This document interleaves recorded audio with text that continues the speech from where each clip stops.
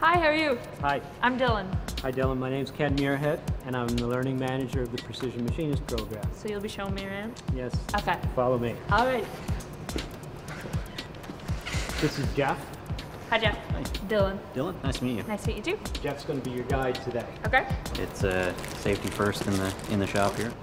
So this is where we're starting? We're here with the bandsaw here, and we're going to cut some material. You crank that down, turn it like that, until it gets really tight, until you can't move it anymore. See, what I find really hard to turn might be different than what you find That's really all right. hard to turn. So you couldn't do this by hand, or could you? You could. It would just take an awful long time to do, so it really speeds up the process.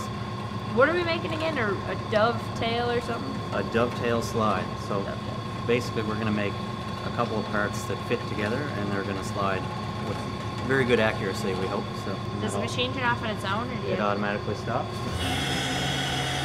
Cool! So the odds of losing a finger are very slim.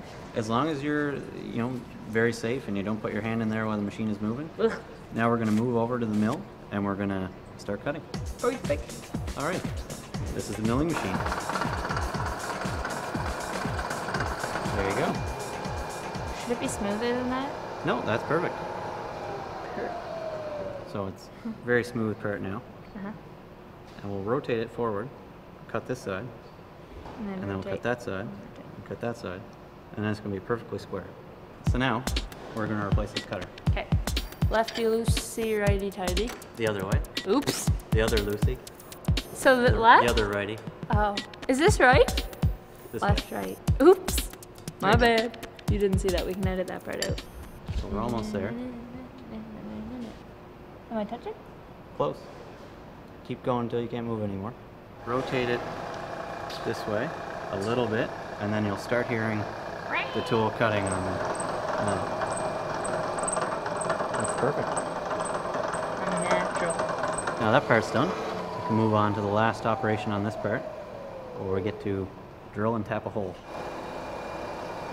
All right, now we're ready to thread that hole. All right, that should be good. That's through? Yep. Is this the last part? Oops, the second last part. Okay. And you can grab the part out. Oh. There you go. Take the other part we made. And now we'll head off to the lathe and we'll make the final part. Okay. So All this right. there's one more Slides right step. in there. Look at that. Perfect. So this is a different metal. This is steel. So it's going to be a little harder to cut. Smoke coming off it. Pretty crazy. Stinks.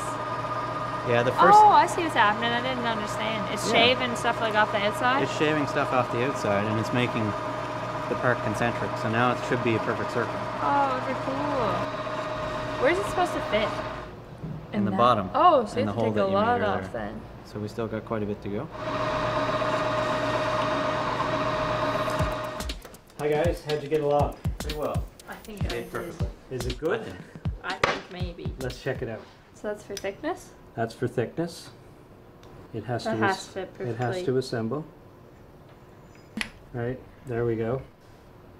You can feel how close the fit is. Yes. And then the taper on the turn part, right? It has to fit a mating part. So that's good? That's very good.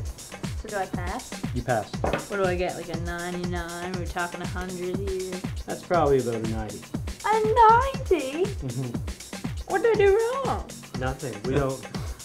He just doesn't give hundreds. That's it. That's rough. Thank you. You're welcome. Thank you, Jeff. Thank You're a you. lovely teacher. Appreciate it.